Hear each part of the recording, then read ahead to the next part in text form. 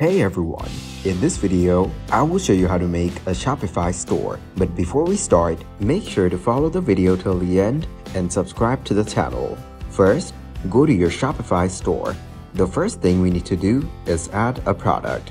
For that, go to Apps from your left panel. Then, you need to go to All Recommended Apps. Scroll down and click the Shopify App Store. Here, search for Zendrop.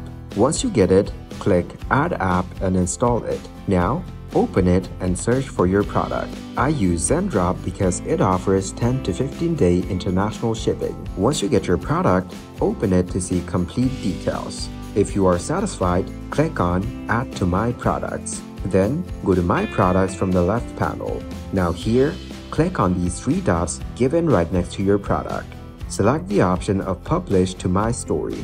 Add all the necessary information about your product, including product name, tags, product type, and collection, and details given in other sections. Once you're done, click on Publish My Store.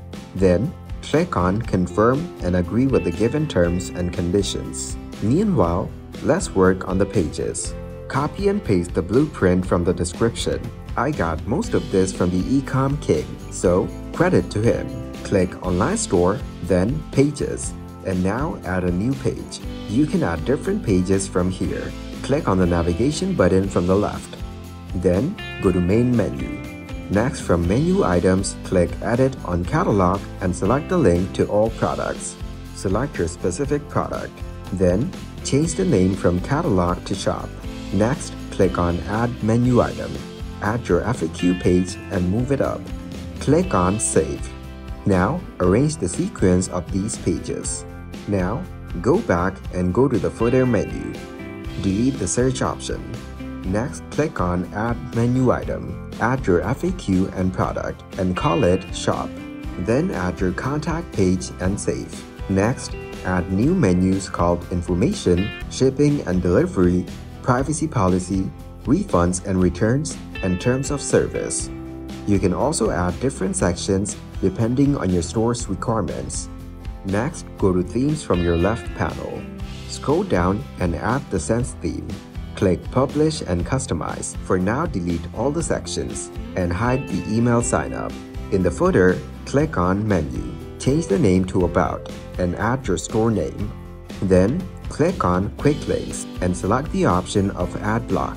Now, select the option of Menu. Now add your store name in this box. Now, let's change the color. Go to Theme Settings and then Colors. Now, select the color scheme that you want to apply. You can select different contrasts. Now, go back to the sections and click on the header. Here, I prefer the logo position middle. You can change it to your liking. Now, return to the theme settings again and hide the color. Then, open the typography and change the fonts for headings. Now, preview your store in all formats available. It will help you make necessary changes in your store. Next, you need to choose payment provider. Shopify integrates with various payment gateways, allowing you to accept payments from customers.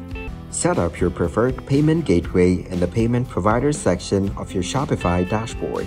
Define your shipping rates and methods in the Shipping section of your Shopify dashboard. You can set up flat rate shipping, carrier calculated shipping, or offer free shipping based on your preferences. Once you've set up your store, reviewed your settings, and added your products, you're ready to launch. Click on the Settings tab in your Shopify dashboard and select Plan and Permissions. Then, click on Choose a Plan and follow the prompts to select a paid plan and activate your store.